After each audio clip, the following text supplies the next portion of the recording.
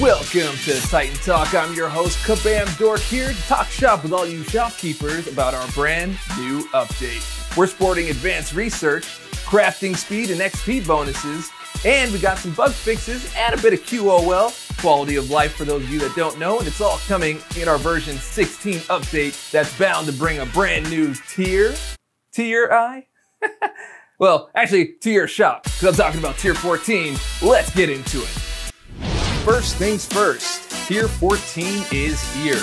A whole whopping 38 blueprints are now available, and they're super valuable. Is there even enough space for these numbers? You might need a bigger screen. If you haven't fused all your research scrolls yet, hint hint, look forward to the Cursed Sword of Durandal, the Tincture of Finality Potion, or the Hell's Gate Shield. Now, let's talk crafting. Whoa, these tier 14 crafting times sure are impressive. Thankfully, the city's workers have found a solution: advanced research. Upon reaching level 36, each worker will reveal a set of possible upgrades for their preferred item types. The upgrades are the same across all item types, with a few exceptions, and they allow you to improve craft speeds, surcharge energy cost, and merchant XP. With merchant XP in particular, it stacks, so you can really supercharge your merchant levels. Now I know it might look similar to the talent tree, but don't worry, your precious talent points are not needed here. And we wanted to make sure that given enough time and investment, all advanced research can be unlocked, so you can go at your own pace. Also, we've got a new quest coming your way. Among the clouds lies Elysium, the domain of the gods, untouched by foolish mortals. Well, until today. And you'll face a brand new boss, the Avatar of Elysium.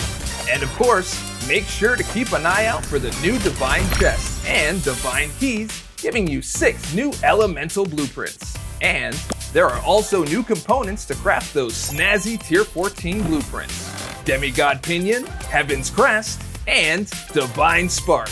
Up next, we've got City Worker Visitors. We've had to make some changes to visitors that come from the city and sell items. They'll now be limited to the highest blueprint tier you've crafted, plus 3. So if the highest tier you've crafted is 5, worker visitors could bring bundles of items up to tier 8, provided you already own some.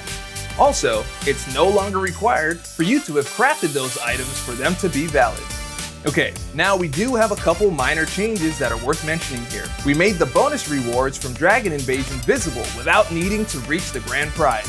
Also, Polonia can now loot items up to tier 11, up 1 from 10. And we reduced the amount of research scrolls required to unlock mid-tier blueprints from tier 7 all the way to 10. Alright, last but not least, here are just a few things you can look forward to beyond our version 16 update. Tier 14 enchantments. We've got a new set of elements, spirits, and stones on the way. Be warned though, some elemental barriers, namely Elysium, will increase to match those increased elemental capacities. Stay tuned for more information on that. Also, we're making some changes in how we display content pass slot rewards, like hero and crafting slots, so that it's clear to see which slot exactly is being unlocked. Okay, shopkeepers, that wraps up this episode of Titan Talk. We can't wait for you to get your hands on this next update, and we can't wait to see how you continue honing your crafts. That's right. And don't forget to check us out on our social channels and on our Discord and on our web store. All those links are down in the description. And remember, happy shopkeeping. We'll see you next time.